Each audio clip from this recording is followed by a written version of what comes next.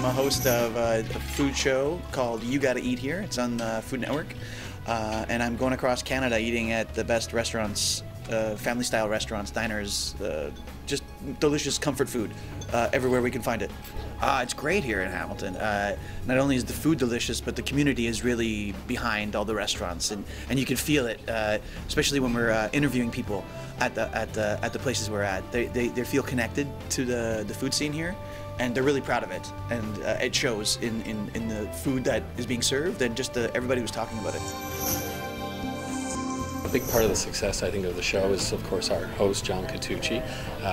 He's bringing a very comic twist to sort of an established format in visiting diner restaurants, yet bringing a new twist to that, seeing it as an everyday person would see it, asking the questions that an everyday person would of what makes a great meal and a great dining experience. Hamilton has a great reputation for comfort food places. The Black Forest Inn has a long tradition here in the city, so we were very excited to have it been sort of brought on the radar for us.